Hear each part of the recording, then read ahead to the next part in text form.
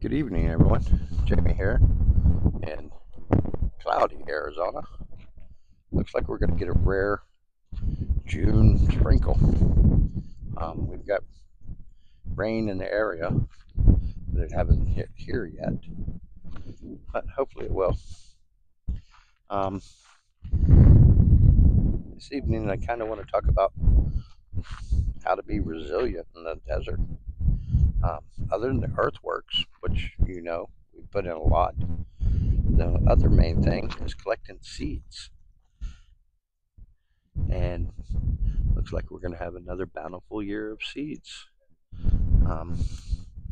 We've got mustards, pak choi, daikons, common mallow, all of that going to seed right now. And our, prime time is pretty much coming to an end. This week we're going to start hitting the true desert temperatures. It's supposed to be 100 and above after the next two days, I think. It starts hitting 100. But I kind of wanted to show you the dill's going to seed, the mustards, everything's kind of going to seed.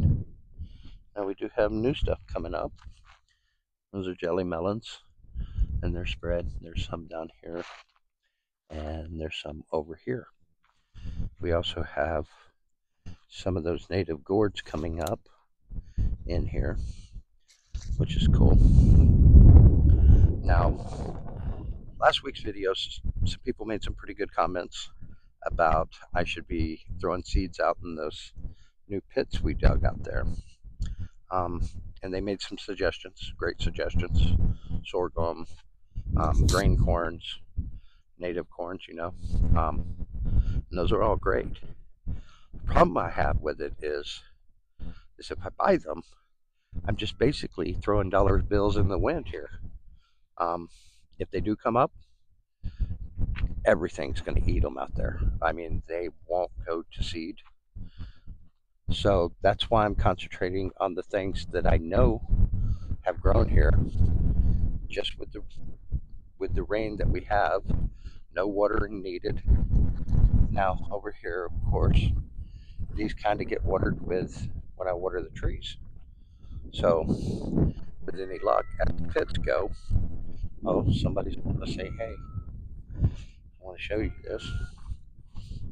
Be careful of your feds. That's a snake bite.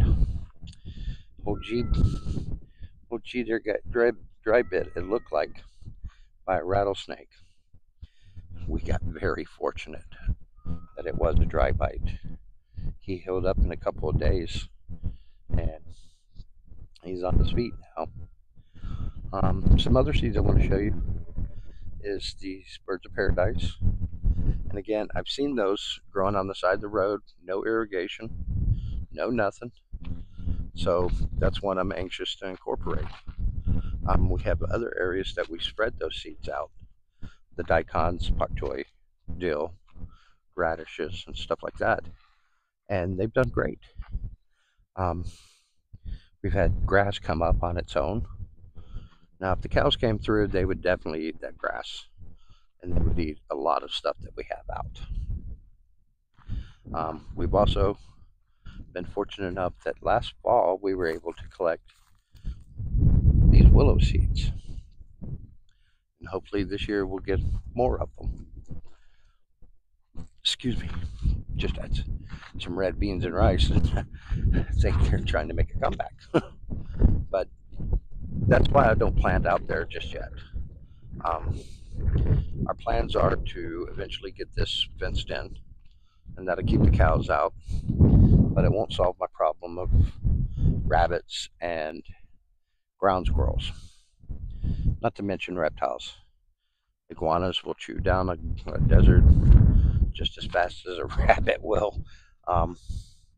So we take the steps as they come, and so far we're just concentrating on the things we can control. Kind of show you everything. And this is after a week of straight up high 90s, 97, 98, 99, but we haven't hit 100. So my worries about it hitting 100 before June, I can put those away. I'm pretty happy about it. But now we start getting into the hundreds. So let's go take a look at some more seeds that we had come up this year. Now we're over here on the back side of the chicken coop. Again, more dill. That's all we've spread in here is dill.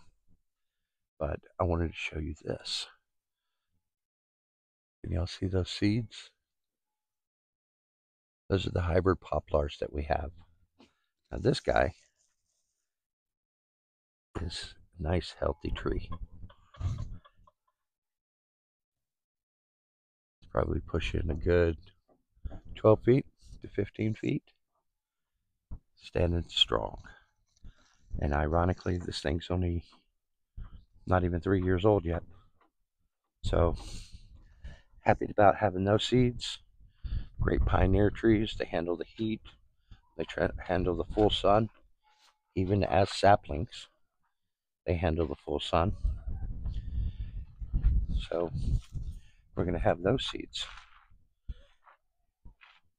Shade garden's looking really good. Now in the main garden, we've got these guys coming up where we planted those, and those are seeds that we harvested last year from the jelly melons, horn melons, jelly melons, whatever you choose to call them. A lot of people, I've seen reviews, they don't like them. I thought they were pretty good. Like I said, it's like eating a real seedy cucumber. This is the best way that I can, with a mix of a melon in it. So another way to keep our resilience going is to propagate. These are ice plants that we propagated this year.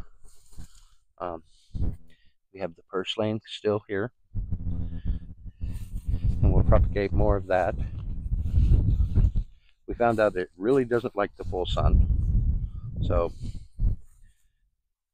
we also have Rosella hibiscus coming up everywhere. Not everywhere, in about 5 spots. And those are seeds that we collected last year. The yellow bells are going to seed, so hopefully we'll get to spread those. The jelly melon, or not jelly melon, but old man melon, that's from seeds we collected last year. So we're doing pretty good as far as getting stuff in the ground and getting it spreading. Elephant food, again, propagation. And another one over here. And that's from plants that we've been growing. We have okra coming up nicely over here.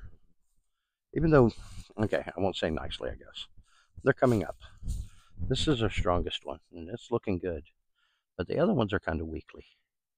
So I guess out of all the seeds I collected, I got one good one.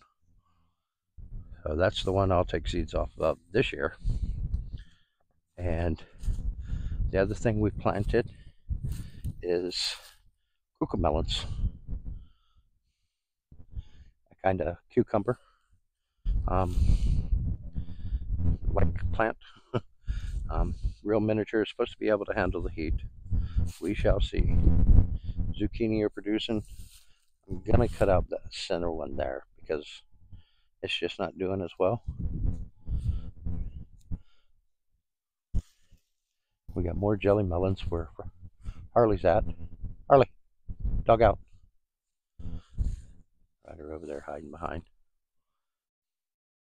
Now this was something that came back on us last year, and that's an eggplant. And we've already had like 4 eggplants off of it, and there's probably at least 7 on there now. Another thing we propagated was the Mexican petunia, which chickens love. We'll be able to separate this guy out. That's a Jerusalem artichoke, and we have a couple of those in the garden here. Next year, I'll be able to get clumps off of this guy. Isn't that beautiful in the wind? I mean, it's just lovely to watch. Another question I got asked is, I guess because I put the straw down, is do I really get winds here? Yes, get a lot of wind. At times we have tropical storm winds. And being from Florida, I know what tropical storm winds are. They can reach up to 60, 70 miles an hour here. Right now, we got a light breeze, probably about 10 miles an hour, but we're having gusts up to 30. These trees will go near sideways. Now these are hybrid poplars. Now that one right there, where is it? Right there. It also has seeds on it. So we should be able to get several of those in the ground. That bad boy was planted as a whip last year, and it's a good 12 feet. So it's a real good plant to put out here. I heard some of those gusts. But that's what I wanted to talk to you about, was, you know, trying to keep stuff going, and not only going, but spreading. And as we get more and more things that we propagate, things that we seed, we'll start spreading more and more out where we put the earthworks. So I hope that answers those questions. Hope you guys are having a good weekend and ready for the week to come. I'm getting pomegranates too. More Rosella hibiscus. But with that, I'll leave you guys alone. Thank you for joining us, and we'll talk to you soon.